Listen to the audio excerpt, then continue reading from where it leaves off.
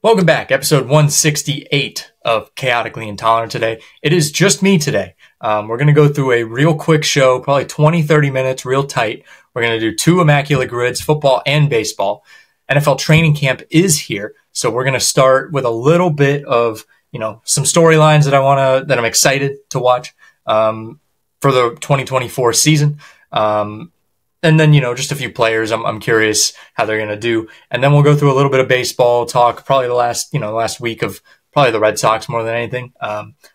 But just some baseball storylines and stuff like that. Make sure to like, comment, subscribe, check out all of our shorts, check out Chaotically Intolerant Table Tennis League. Let's go.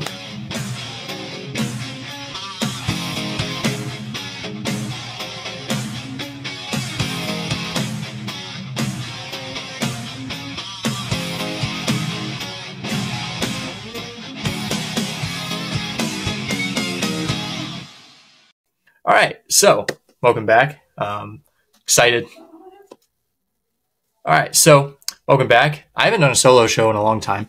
Again, it's going to be very tight show today. Just couldn't really get anyone on. We do have some really big news coming out, probably within the coming weeks or maybe within a month or two, in conjunction with the Curtis Podcast Network. All the shows under Curtis's name. Draft America as well, and Spring Hill Sports Cards, along with some other people we're going to be bringing on in content and in editing and stuff like that. But I'm really excited. Let's go through the some Immaculate Grids today. Can't imagine I'm going to do very good here. I just always struggle. All right, so where do we start here?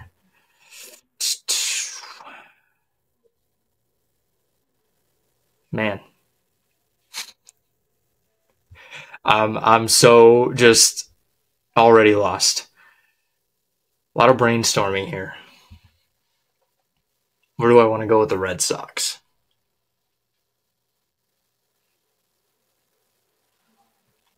All right, give me Johnny Gomes. Pretty sure Johnny Gomes.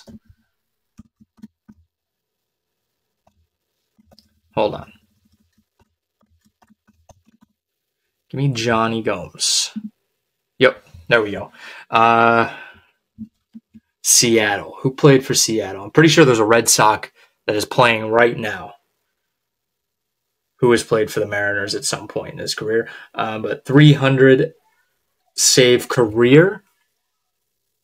Hold on. Player must have 300 saves. When paired with the team, must have played at least one game with that team in their career. So the Red Sox are famous for signing really old pitchers. But I'm going to go Kenley Jansen. I feel like Kenley Jansen, that has to be the most reasonable one, right? 17%. Yeah. It's pretty chalk.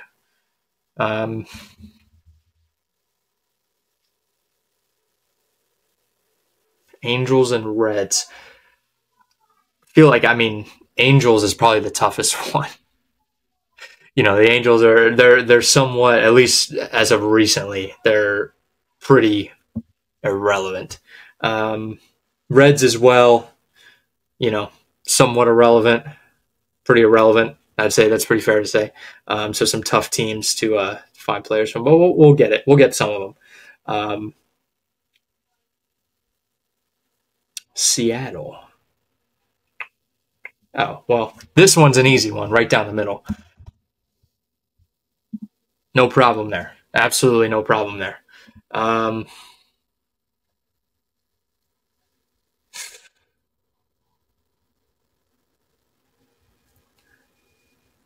Give me...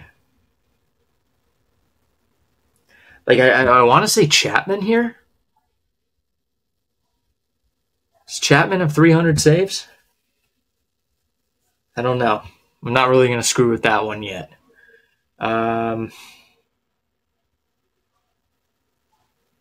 Really would have liked to throw a Bo Jackson in there for Kansas City. But obviously, no White Sox up there.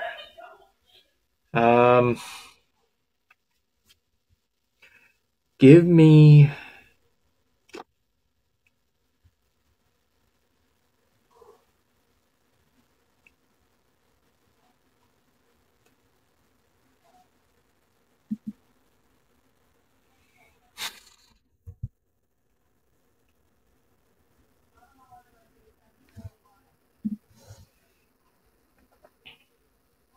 don't know why. I'm having so much trouble thinking of anyone besides Mike Trout or Albert Pujols here for this little stretch. So, for the podcast listeners, I guess, right now we're down. We have Boston, Cincinnati, and Anaheim. Well, the Angels. I'm always going to call them Anaheim on the top, and then we have Kansas City, Seattle, and 300 save career in pitching on the bottom. I'm trying to think of like Kansas City and Cincinnati, or Kansas City and Anaheim Angels. And I'm trying to think of like different Hall of Famers. I feel like some sort of outfielder. Like I want to say, maybe not. I want to say like something like Alex Gordon. I'm trying to think of one of those like, yeah, like that 2014, maybe 15 Royals team.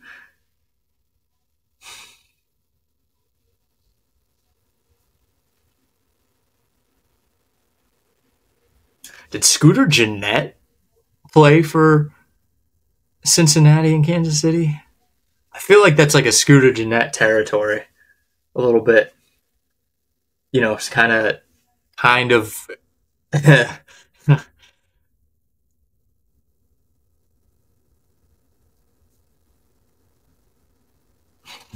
Man,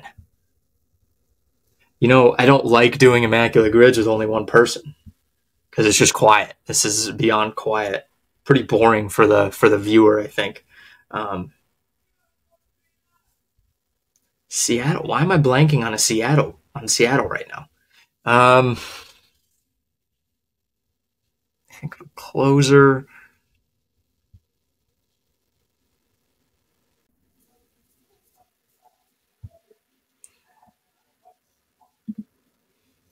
All right, so I think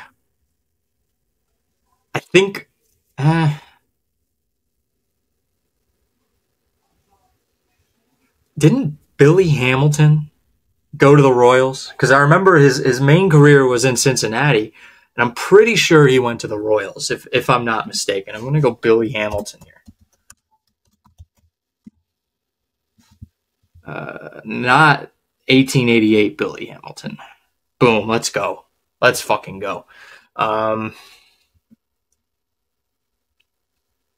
saves is so tough, I feel like, just for these two teams, because I think historically they haven't always been the best.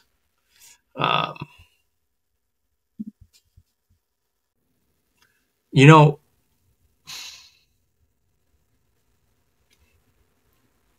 I remember Matt Harvey going to the Angels.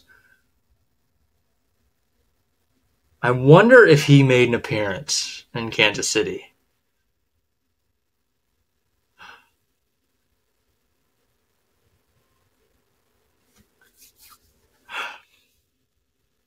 That's a tough one, man. Oh, yeah. Hunter Renfroe, right?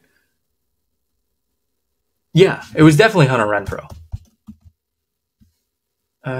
There we go, right? Boom, let's go. Feels like a little obscure one. What about for the Red Sox Mariners? I think I want to say, yeah. What the hell's his name? James Paxton, right? Big Maple. Boom, let's go. No problem. No big deal.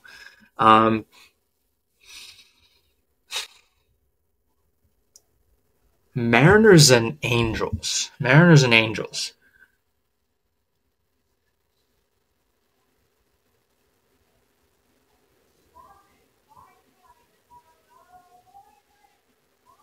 I really can't think of a closer because the only pitcher I'm really thinking of from the Reds would be Johnny Cueto or Chapman. Is it Chapman?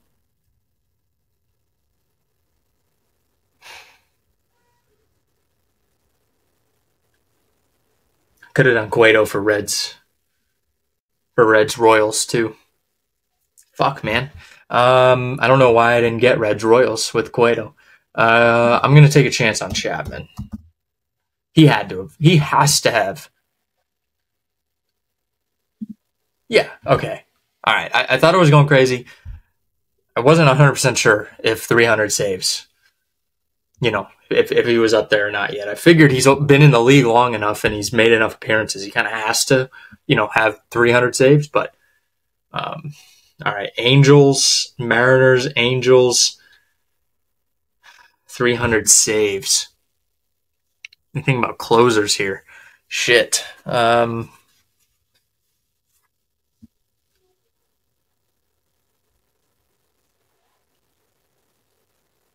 Angels, Mariners. It's definitely some. I think I could find someone who's pretty obscure. Like, what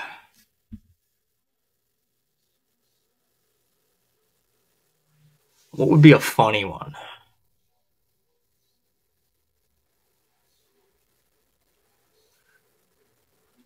Kind of want to say like Robbie Cano, but I know that's not anything. It feels like since they're interdivision, it's a little weirder to have them, at least no trades interdivision.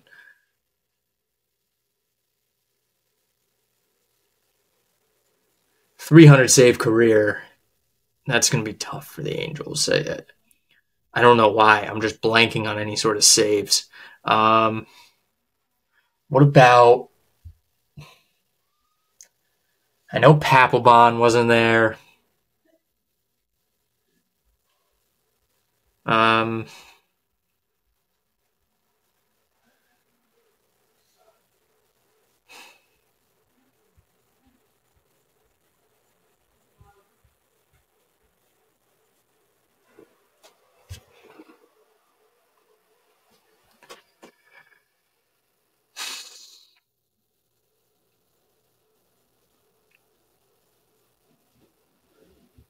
Man. Let me think. Let me just rack my brain of closers. Koji. It's like the first one that comes to mind. I don't really know why. And then Kimbrel. I'm just thinking of the Red Sox closers. Pap, no. I'm going to get away from the 300 save for their career for right now. Go back to Angels, Mariners. Who's a guy that just fucking bounced around everywhere? Who's a guy who played everywhere? I mean, Ricky Henderson is the first one to come to mind for a guy who just played everywhere. Maybe I'll just stick with Ricky. Just go with Ricky. Let's see. Ricky Henderson. Let's fucking go. No shit. Man, he really must have played with the Angels towards the end. Maybe it's just a 1-year thing. I'm not going to get 300 save career. I'm not going to get it. Let me throw in a. You know what? This guy played on the West Coast. I know he didn't play. I know he didn't play for the Angels, but maybe he had a very short stint towards the end. I'm pretty sure he played all of his years with the Padres, but I'm going to go Trevor Hoffman. Okay. Who was this? Let's see. Sorry, I'm looking at this right now. Player, stats, regular season, saves. Okay. Seasons. Can I choose a team? Yes, I can. Angels.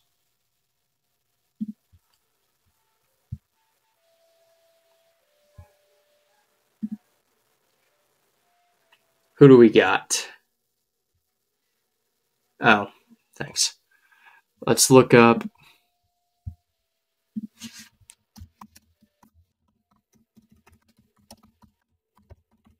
See who has played. All right, 300 save club. Let's see.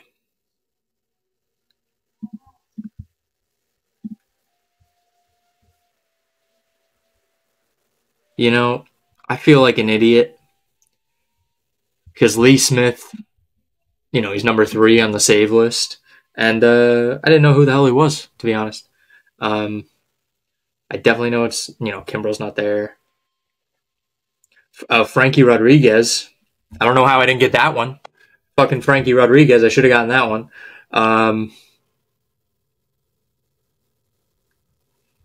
Yeah, not good. I mean, actually, that wasn't really that bad. I think that was actually pretty good. Francisco Rodriguez was number 1. Beltre, Red Sox, Mariners. Okay. Griffey was number 1. Chapman for Kansas City. Yeah.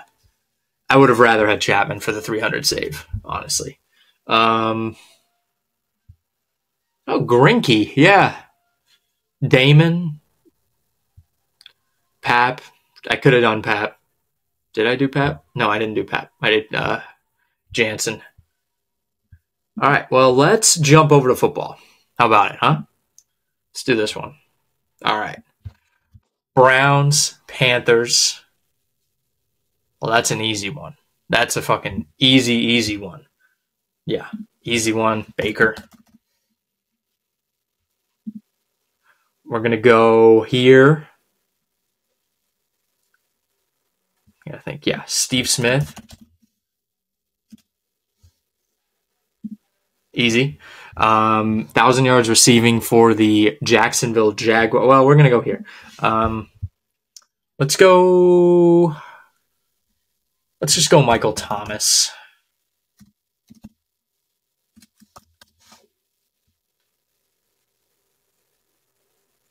Yes, there. Ooh, the boat. That's not gonna be true. Because I don't think. Ooh. Did he appear in a game? Blake Bortles, did he appear in a game for the Packers? Again, for the podcast listeners, I'm neglecting you guys.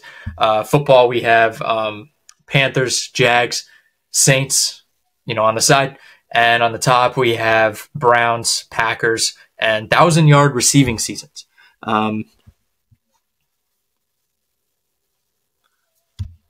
Honestly, who is a wide receiver that's played for the Jaguars? I'm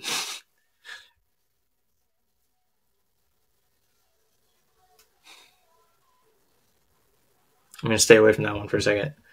Packers, Panthers. And who's someone who's played for the fucking Panthers?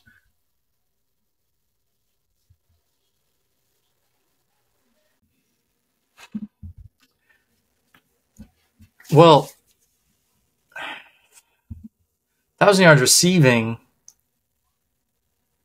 that has to have been recent, right? Like, it had to have been, when the Jags won the AFC South the most recently. I feel like it has to be that, right? Is that a fair thing to say?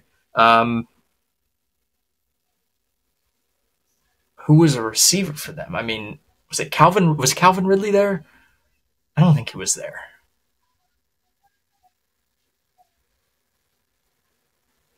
No, he was suspended in 22, I'm pretty sure. Maybe he was suspended in 21 and then played 22. I actually can't remember. Maybe he was suspended for the 22 season. Because they won it in 22. I'm going to go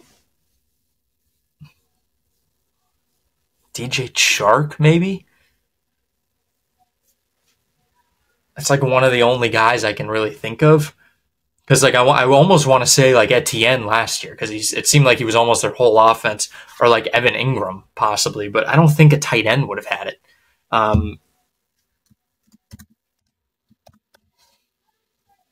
And like those old Jags teams were just really not that good. Or some of the older ones, back in the day, they weren't awesome. So like you'd almost think they would have relied on like Maurice Jones-Drew to carry the load, but I don't think he would have had that many receiving yards. I mean, maybe a couple hundred. All right. Boom. Let's go. Is he wearing blue? Are you fucking serious? Oh, never mind. I can't do that. Never mind.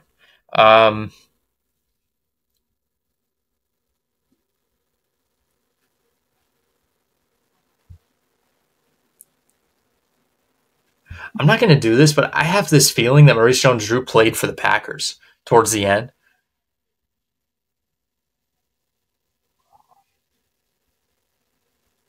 Panthers-Packers. Well, I know that was, I think the Panthers did beat the Packers to go to their first Super Bowl. Maybe Favre beat the Panthers. One or the other. That's why I keep thinking about. Can't think of anything else.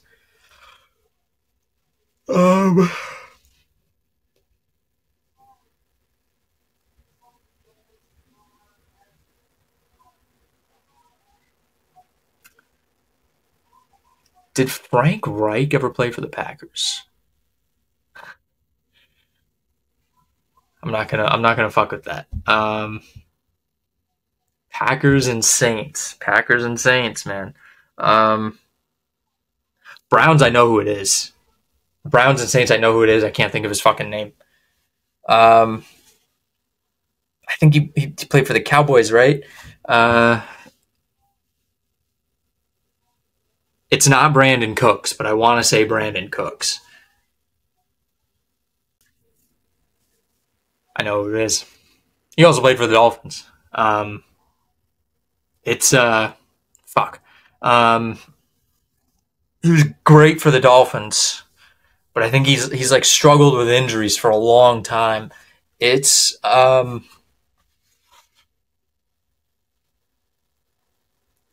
fucking Jarvis Landry.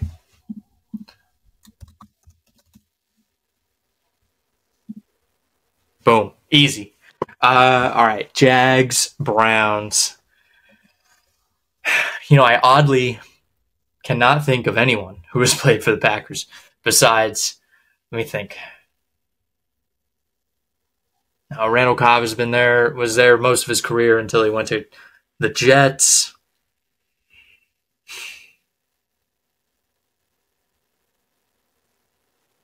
Jimmy Graham? Pretty sure Jimmy Graham made an appearance with the Packers. Yes. Okay.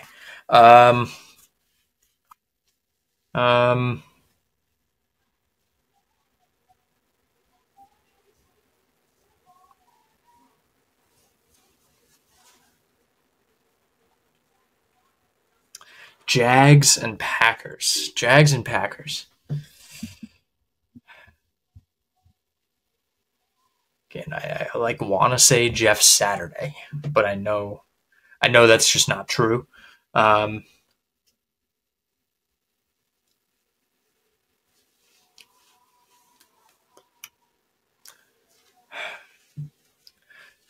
Jags and Packers, Browns and Jags.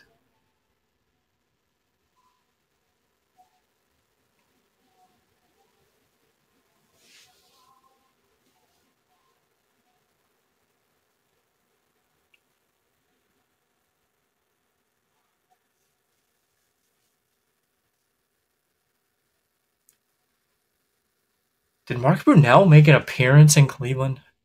I think he did.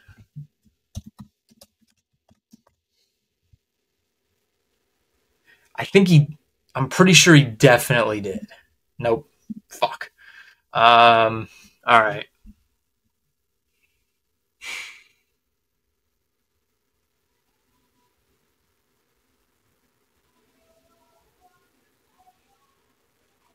Did Jake Delhomme play for the Packers? I think he did. I'm pretty sure he was like a backup.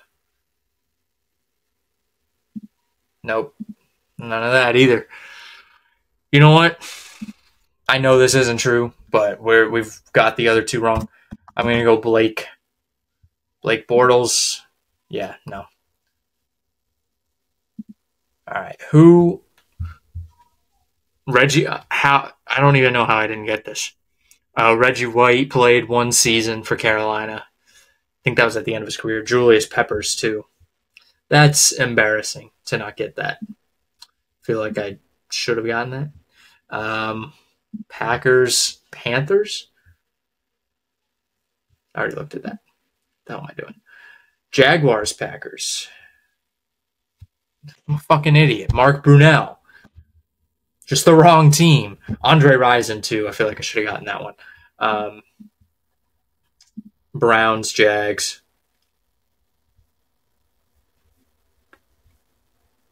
Luke McCown. Dearness Johnson, that one, maybe.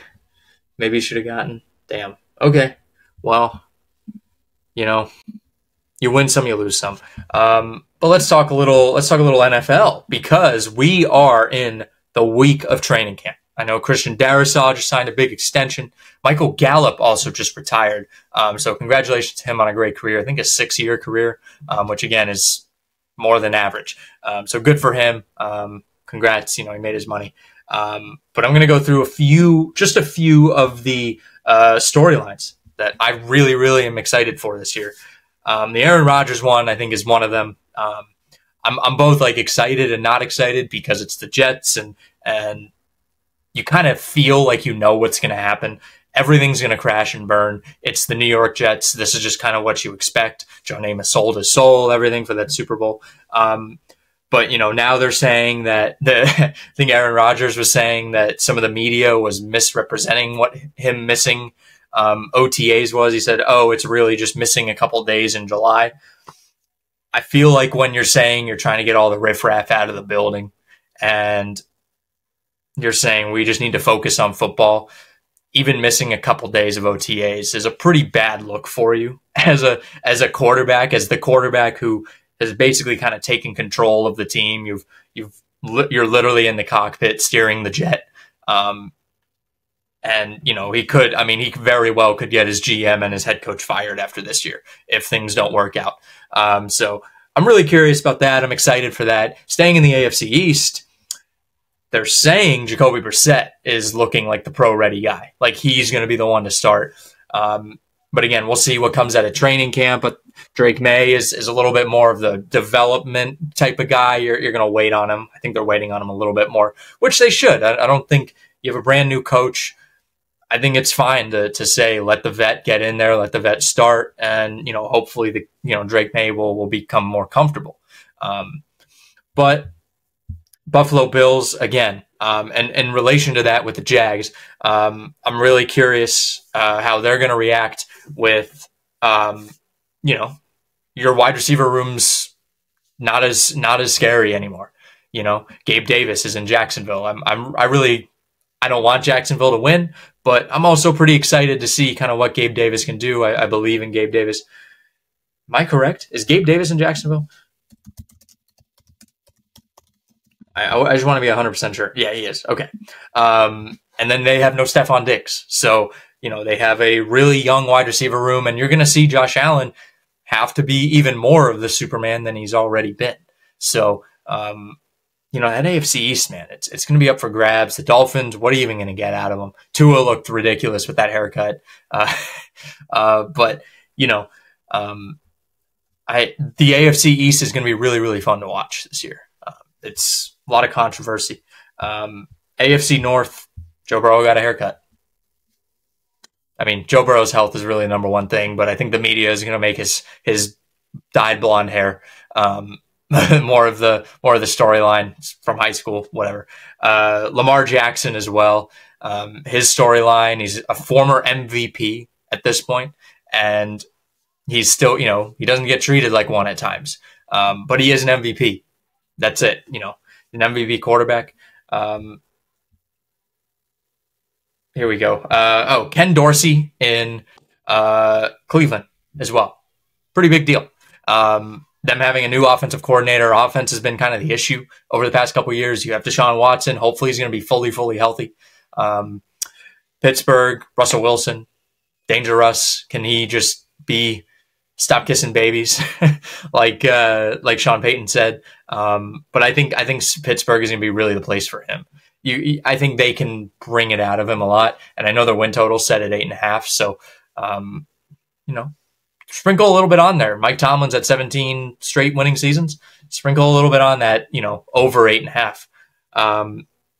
The Colts, I'm not going to say Anthony Richardson. I'm going to say the battle, Adonai Mitchell and Alec Pierce, that training camp battle.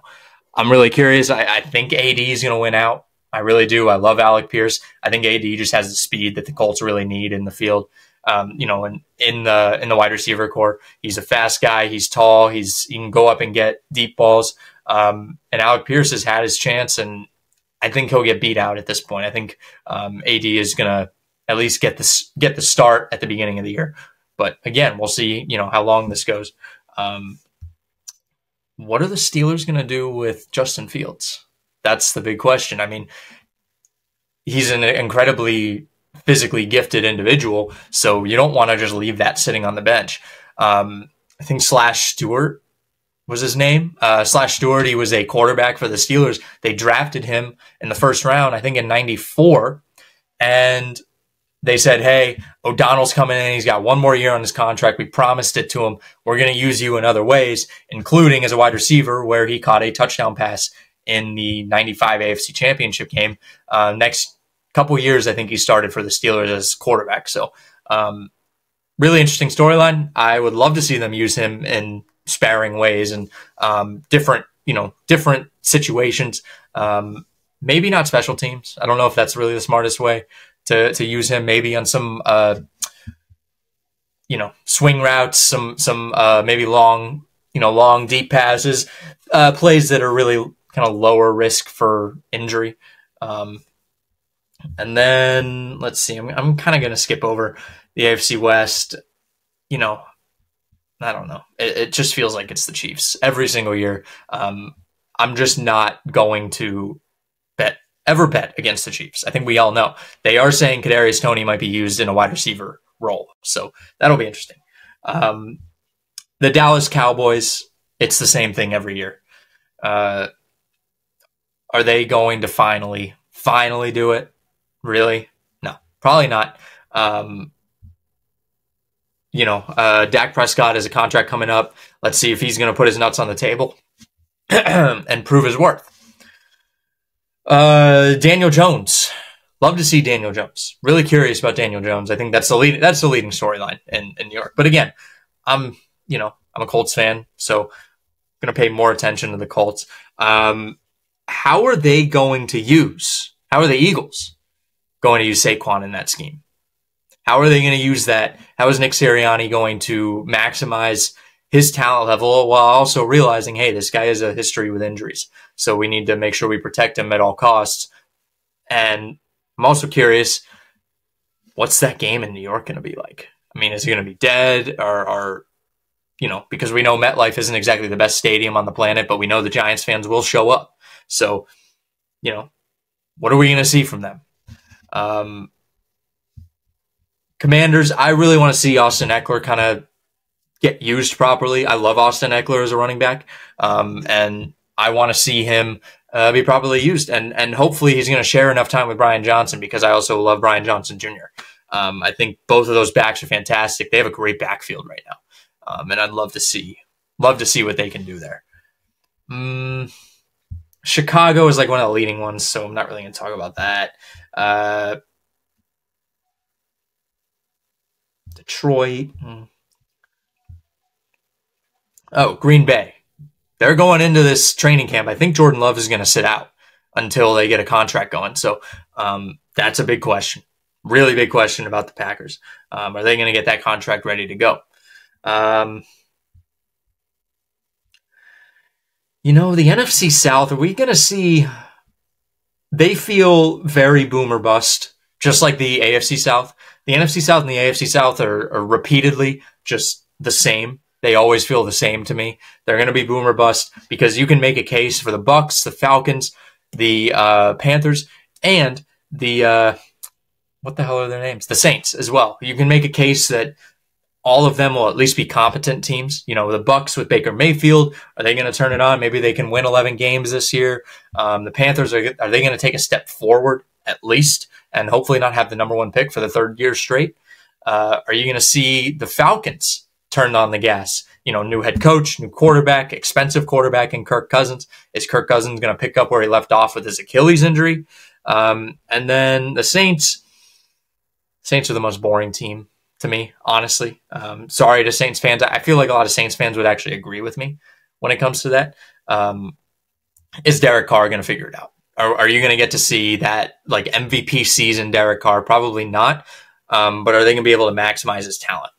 Is really the big question. And Taysom Hill, get him in. I want to see a little bit more Taysom Hill at quarterback. I would love to see a little bit more Taysom Hill at quarterback and really using his body. In the NFC West, Cardinals, are they going to be competent? Is Kyler going to figure himself out? I felt like Kyler was coming back a little bit last year. We were starting to see a little bit of the Kyler of old.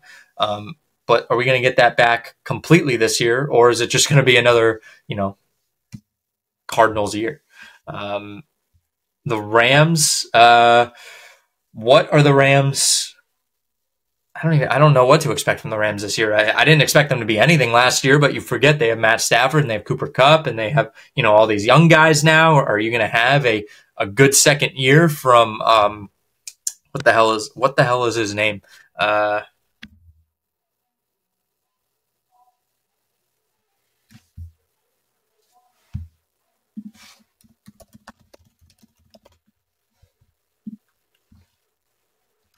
don't know why.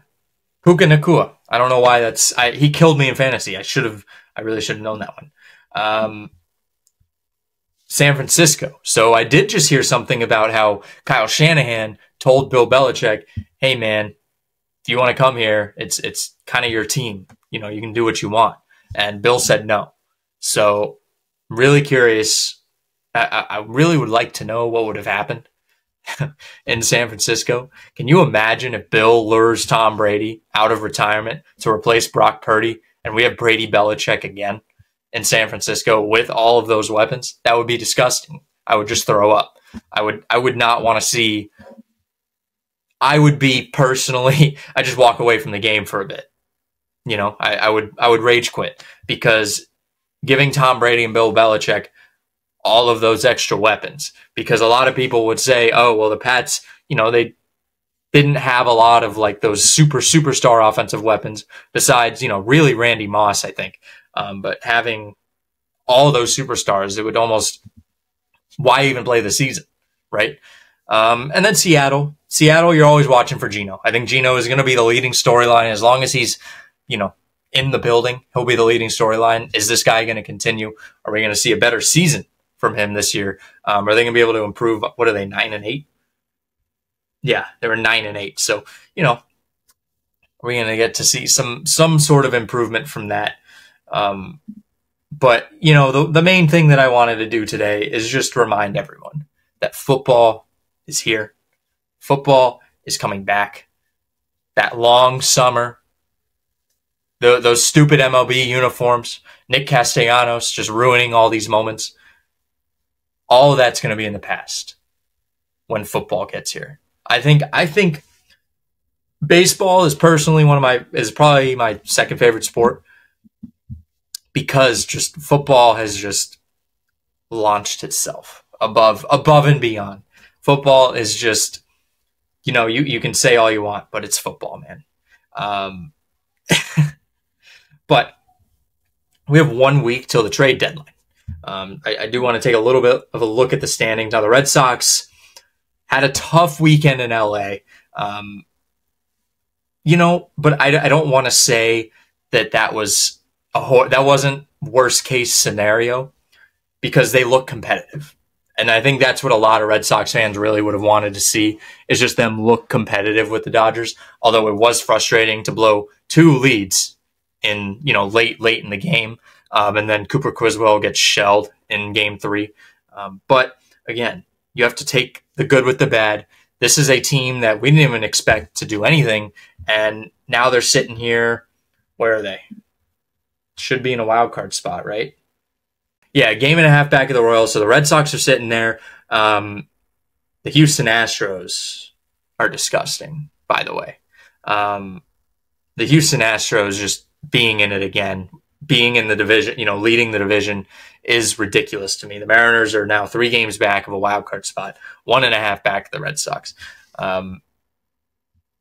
Let's see here. And then the New York Mets, once again, the New York Mets just doing that thing where they're hanging around. They're trying to give their fans hope. It's going to come crashing down in August, right? I think that's just what the New York Mets do. It's going to come crashing down in August. Frank, we're going to get another vintage Frank the Tank rant video. You have San Diego. I mean, you have San Diego, Arizona, and Pittsburgh all within a game and a half of the Mets. This is just brewing for a New York collapse, a New York meltdown. Yankees playing slightly better coming out of the break, but just the city of New York, they're, especially Queens, is really more riding high, I think, and you can just feel it. You can just feel it in your bones that it's coming. Chicago, San Francisco, Cincinnati, Washington have all kind of looked to drop out of that race. Curious who's going to sell, who's going to not. I think Mike would have a lot better insight. We didn't get to have Mike on today. Damn, we went for 40, at least recording for 45 minutes. Sure, some stuff will get cut in post, but that's a good place to stop. Again, this was more of just an informal, quick hitting show. Make sure to like, comment, subscribe. Go check out Chaotically Intolerant Table Tennis League. And we will see you next Wednesday.